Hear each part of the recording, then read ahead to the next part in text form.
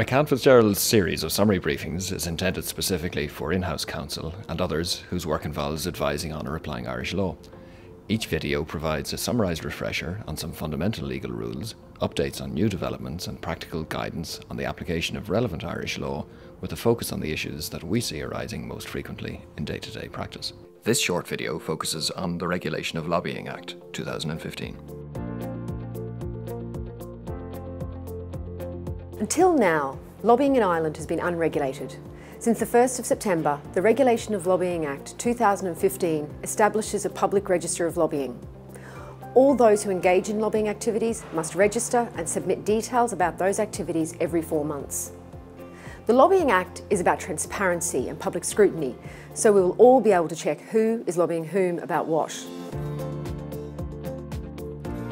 The Act will apply to all those who meet certain criteria. It covers not only paid professional lobbyists, but all organisations with more than 10 employees. It also covers representative and advocacy bodies with at least 1 employee. Individuals who lobby about certain planning matters will also be lobbyists.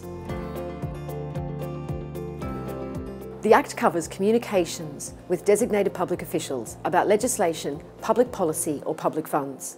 Elected representatives and most senior public servants are or will soon be designated public officials.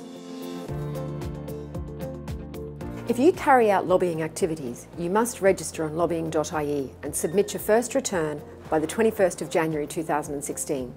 In your return, you must disclose certain information, including what you were lobbying about, what you were trying to achieve, who you lobbied and how often.